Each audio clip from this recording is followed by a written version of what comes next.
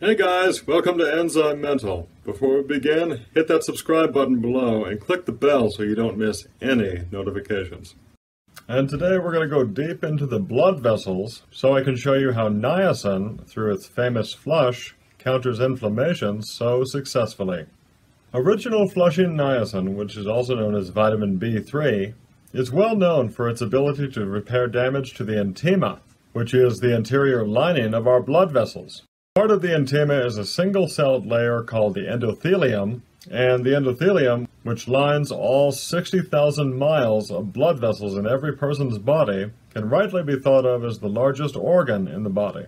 Part of the intima is a lining of hair-like structures called the glycocalyx, and they facilitate the constant exchange of carbon dioxide, nutrients, and waste products. The endothelial cell's natural permeability enables this, but such permeability also invites unhealthy inflammation because pathogens, toxins, and LDL cholesterol, or the bad oxidized cholesterol, can easily penetrate the intima and lodge themselves in the space between the intima and the tunica media, which is the smooth, muscular layer of the arterial wall. This alone can lead to arterial plaque formation and increased inflammation. The body responds to the arterial plaque by sending immune cells called monocytes to the wall's surface, which then release a flood of enzymes to destroy the plaque.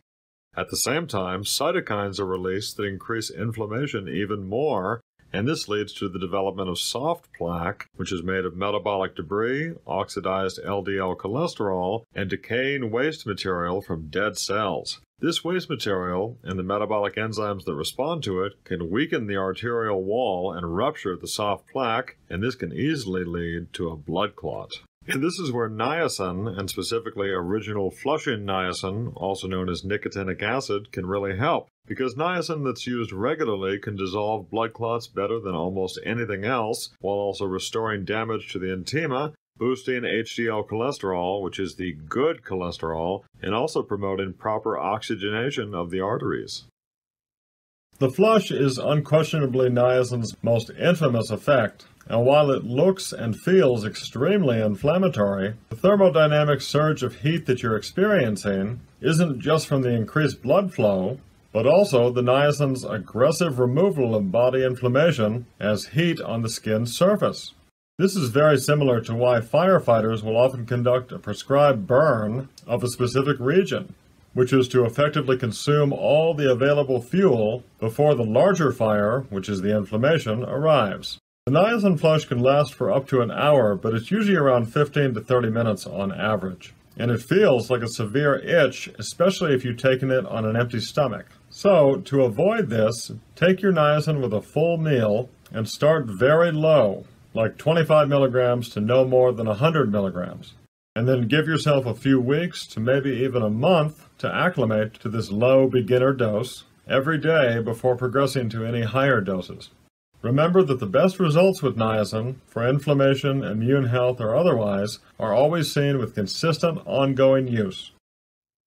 It's not uncommon to feel chilled after a niacin flush, and this chilling sensation is the body's normal cooling response to the thermodynamic removal of inflammation as heat through the skin. If this post-flush chill is too much for you, try reducing your niacin dose and/or taking some astragalus when you first notice the chill.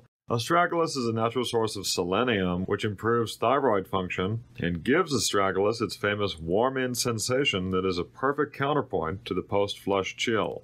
Although, if you're taking any blood-thinning medications like warfarin, then it's best to avoid astragalus entirely. One major caution with taking niacin daily, especially in large doses, is that niacin can cause a buildup of uric acid, which, when untreated, can lead over time to gout. However, the bioflavonoid quercetin is well known for inhibiting xanthine oxidase, which is the specific metabolic enzyme needed to produce uric acid. So try pairing your niacin with 500 milligrams or more of quercetin every day, and definitely remember to exercise daily, as exercise dramatically lowers uric acid while also maintaining insulin sensitivity. Both of these are critical if you're planning to work your way up to larger doses of niacin over time. With niacin, it's always best to start low and definitely take your time.